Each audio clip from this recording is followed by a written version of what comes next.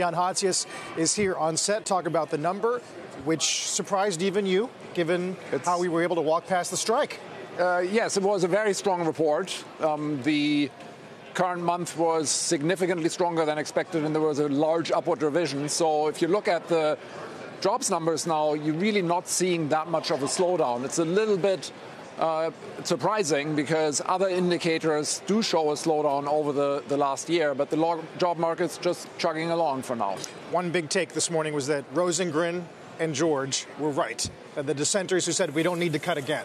Yeah, or you could say that the message from Chair Powell on Wednesday was right, which was basically we're done here and we've done the adjustment.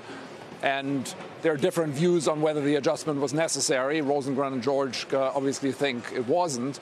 But I think it underscores that the cuts are over.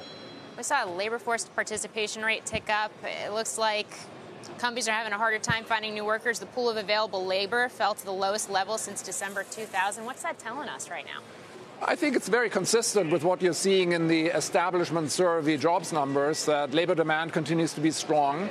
And I think the long-term trend in labor force participation is probably slightly down still because of demographics, aging of the population. But against that, you've got this very strong labor demand, which is pulling more people into the workforce, which is obviously a good thing. And it's a signal that, job market's very robust. You've written in the last couple of weeks that labor scarcity is not a big deal right now in terms of subtracting numbers from non-farm.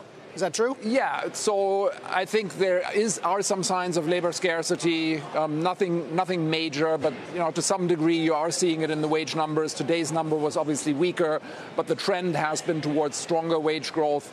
But yeah, I think workers companies can still find workers where they need them, but they do have to pay up more than they have in previous years. One of the big bear theses right now is that, all right, companies are not laying off workers, but they're doing everything they can do short of that. Give them fewer work hours, be less aggressive on wages and benefits, and that once, I don't know, people say once the year clears, then we'll see this new wave of layoffs. Do you expect that? I don't really see that, no. I mean, again, the wage numbers are picking up, gradually, and I don't think you should put too much weight on the sort of month-to-month numbers. The trend is higher.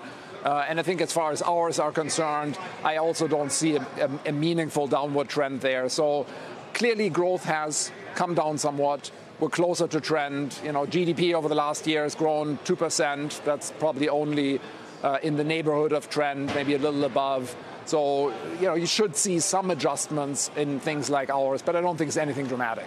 These guys were having a discussion last hour about Boeing and the impact of 737 MAX groundings on the numbers. How much noise do you think that is adding to the manufacturing picture right now? And is there any reason to think that that's going to change or subside or have a bigger effect? I think it has weighed on GDP growth to some degree by a few tenths of a percentage point cumulatively in Q2 and Q3. You're not seeing a major effect in the jobs numbers, though. If you look at manufacturing ex motor vehicles, it was up. Ex the GM strike was up about 10,000. So I think it's not a major factor, but it has subtracted a little bit from the numbers. Then we got ISM, pretty decent, I guess you could say. Is that cycle bottoming as well? It looks like it. If you look at the manufacturing indicators, they clearly weakened. The surveys weakened sort of in the spring and into the summer, and you saw that not just in the U.S. but globally. But now I think we're seeing some signs of stabilization, even a little bit of improvement in Asia. The Chinese numbers have picked up somewhat, and I think we're starting to see that in the U.S. data also. Kudlow's comments on trade have been constructive today. Clarida says the cuts that we've gotten will start to kick in Q4. Can we start to expect more aggressive retail sales numbers again? Well, we've had very strong retail sales numbers up until the last report. So I think the last report was probably a little bit of payback for some of the previous, very, very substantial strength. So I wouldn't necessarily expect a big pickup there. That said, I think the picture is solid enough. So continued consumer spending growth in the sort of 2.5%, 2.75% range in real terms. I think that's a reasonable expectation. What's the most interesting question to you then right now regarding the economy?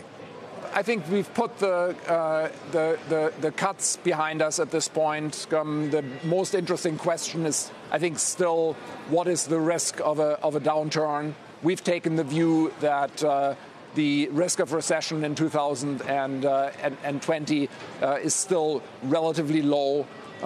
If you look at market economists and ask their average probability of recession, most recent number is 35%. That's the consensus. We would be below that.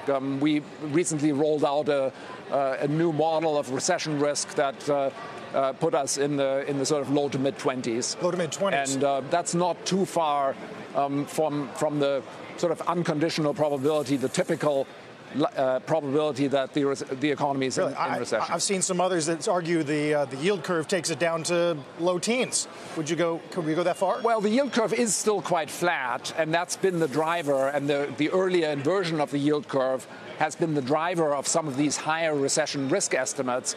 But I think it's important to put the yield curve into context, because the yield curve is affected by some structural changes in the fixed income markets, in particular the much more compressed term premium at the long end of the curve, which I think distorts some of these calculations somewhat.